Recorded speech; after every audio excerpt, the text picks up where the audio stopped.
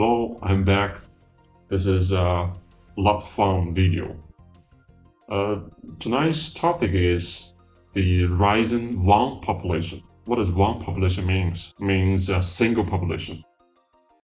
This is updated. This news is updated in 2019, April the 5th. So according to the China Daily, in the U.S., more than 45% of those aged 18 or over are single, with the number of China that is 200 million people. So the increase in singles is expected to have enormous, consequences. For example, housing, healthcare, population level, and consumer habits, and also the cases of fraud. The blind dating frauds is increasing abruptly.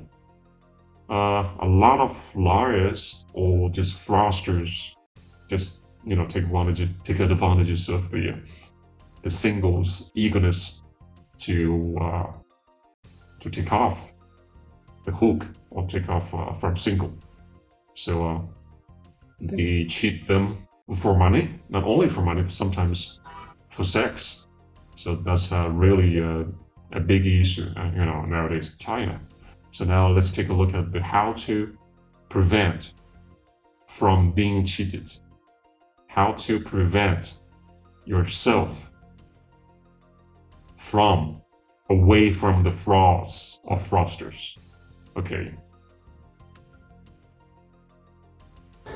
你好，有点多，我希望您能听完。因为我个人原因一直没有找对象，年初的时候我通过广告就是看到 APP， 我就下载了，发现很多要钱，然后当天就把它删除了。没几天就有工作人员打电话给我，让我去线下交流下，我以为是男女相亲的，问他是不是免费的。他说是，然后我就去了，去他们门店，一进门就安排了一个红娘给我，然后调查我的名字、工作、家庭背景，然后就是利用想急着结婚的心态，先听你的述说你感情的问题，说是女人婚姻的重要，对我一定同情，然后又是关心的，说一定可以帮你找到你想要的幸福，然后给你看各种成功案例，然后符合择偶要求的男士照片，说加入他们的会员会介绍给我，还会完全按照我的标准给我找对象，然后有专门针对的爱情培训，专业的化妆师也会帮我打扮。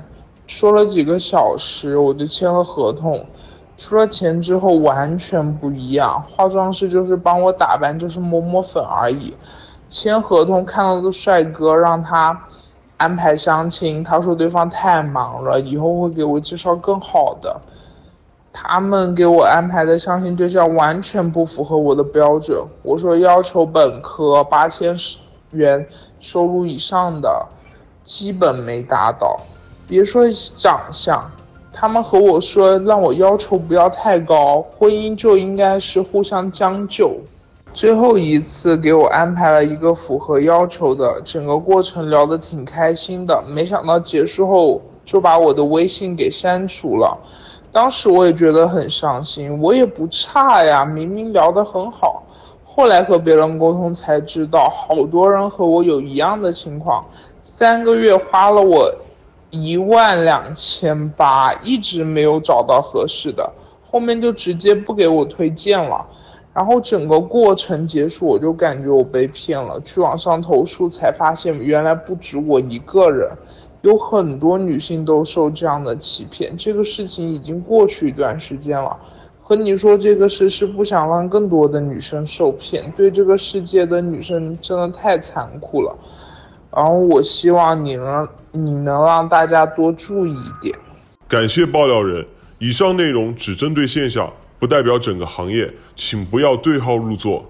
有类似经历的爆料人超过3人，我相信还有更多人遇到。你在相亲过程中遇到过什么样的坑？